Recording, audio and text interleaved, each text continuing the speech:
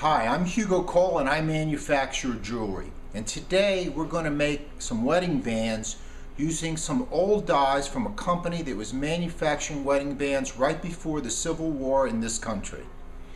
And over here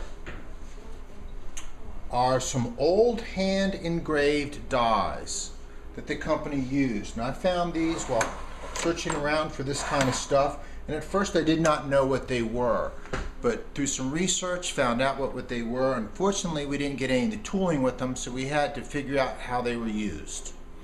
One of the things that helped us figure them out is that if you look on the ends there, they taper off slightly on both ends.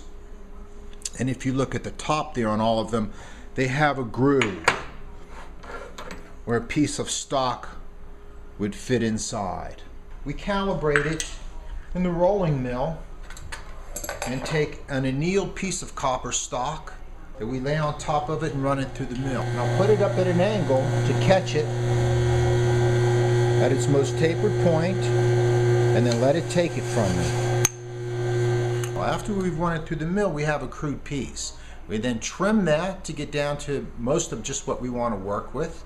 We anneal that, we bend it, finish the ends and solder them together, trim off the excess material, attach a sprue rod, plate it, make a rubber mold.